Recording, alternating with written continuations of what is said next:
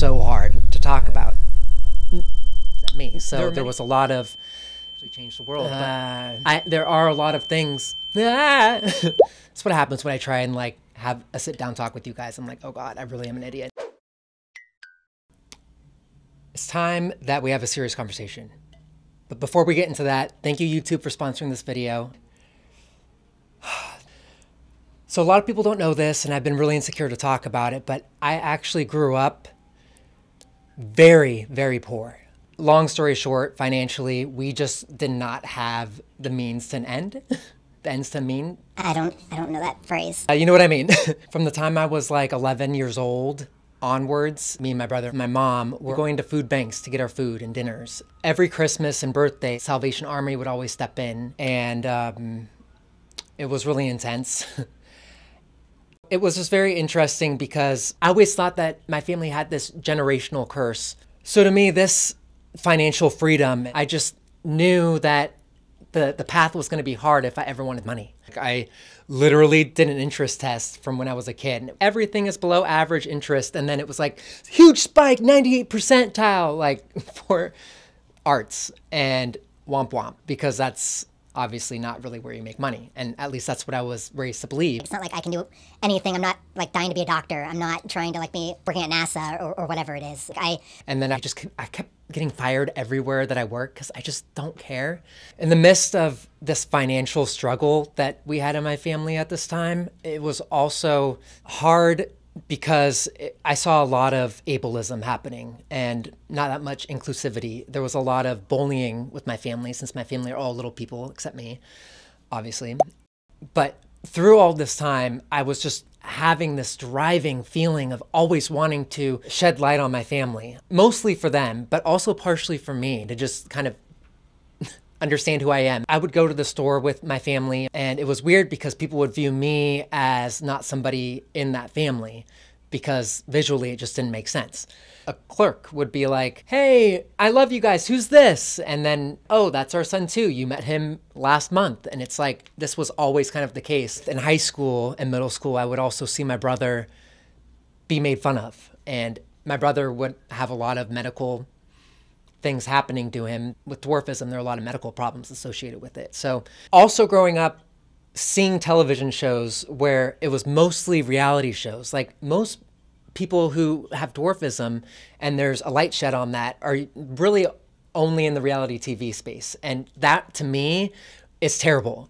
They're all the same. You'll have the dwarf going on a blind date with the average height guy. There's that discrepancy of height and talking about it. It's like all that set up. We were always disappointed because we're like, when is there ever going to be an actual movement for little people? Not in a way that's just to get the views, you know? And I always thought that there was a way to do that, to get the views and to shed a light on it. And I always had these ideas too growing up with that. I actually had a notebook when I was like 16, and I wrote down all these different things, like they should do this, they should do that. And little did I know now, like I've been using that notebook from when I was 16 to help drive a lot of the content that I do now. So it's funny how like life just kind of works out like that. But anyways, it really fueled me to want to find a way to bring inclusivity to the forefront of everything I'm doing. And of course I would make videos about it back in like, I don't know, like 2014, 2015, 2016. No one cared, nobody watched, which is fine. And the videos honestly were just the worst.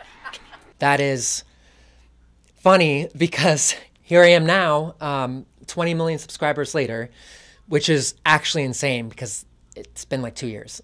So I don't know why everyone is subscribing to me, but thank you. I'm glad you're part of the family. And so it's been really great for me to use that in a way where it's helping a lot of people like understand a lot more about dwarfism. And please hold.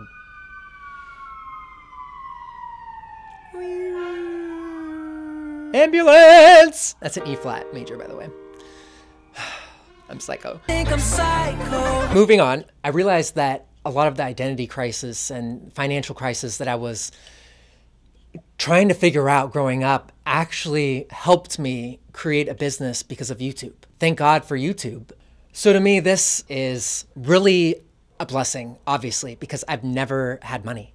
And now I'm able to reinvest my money that I'm making from trying to make inclusivity more mainstream. And I'm trying to shift it into different businesses and different projects. My sister just got done, for example, with a 4-year lawsuit where her wheelchair was taken from her. So we want to make a documentary. And with the money coming in, I can now finance something like this myself instead of, trying to go like a traditional route. So I'm just really happy that YouTube exists, and I'm happy I stuck with it. There are just so many different projects that I can't wait to release and put out and make because of YouTube and because of the financial freedom that I now have in my business to be able to diversify. And I honestly never imagined this. I mean, if your heart is screaming at you that to do this in your life, and this is something that you're passionate about, and you have the fire under your butt, like, this is what I believe you're meant to do. I just never thought it would be like this and be this successful. And I hope that it inspires a lot of you watching to keep going, to really go for your dreams, follow your heart. This world needs more positive light. It needs more people speaking up about different situations and struggles. I mean, no one's perfect, right? Like, everyone needs to feel related to in some way. And I feel like YouTube has done a really good job of that.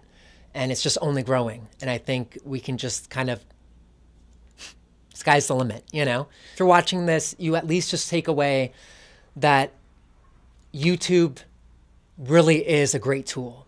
And it's something that if you work hard and you have thick skin and you're passionate about it and you stick with it, you can do it. So don't give up, don't settle. Keep on thinking about that end game of what you want to change, and just keep seeing it, and it'll just drive you through your entire workforce of every day. Just lead with your creativity, and you'll find yourself in a community like I feel like I'm now in a community with all of you. So I don't feel alone anymore. People are always telling me my content has changed their perspective on little people or just on feeling different. And that is a way that my passion has paid off as well.